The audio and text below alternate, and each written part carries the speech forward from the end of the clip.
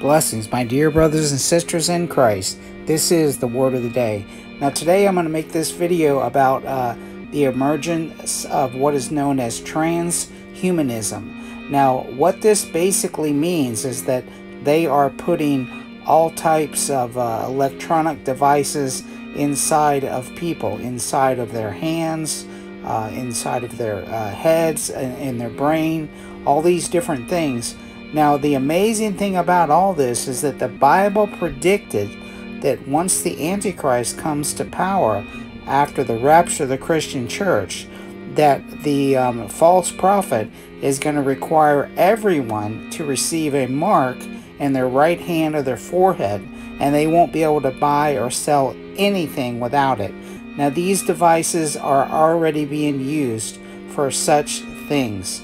Now, I'm going to give you the Bible verses so that you will understand.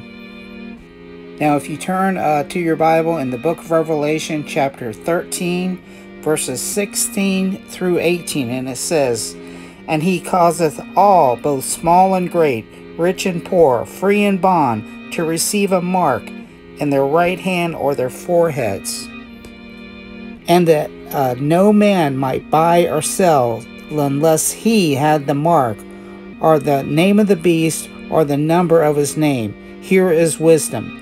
Let him that have understanding count the number of the beast, for it is the number of a man, and his number is 666. So in other words, 666. And if you take this mark, once the tribulation period comes, to be able to buy and sell things like the Bible predicted will happen, then you will lose your soul for all of eternity because you're pledging your allegiance to Satan.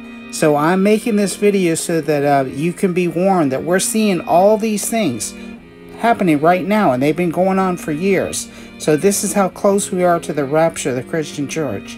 So if you don't know Jesus Christ as your personal Lord and Savior, you need to call on Him today, because the rapture of the church is imminent, and once it comes, if you don't receive this mark, you won't be able to buy or sell anything.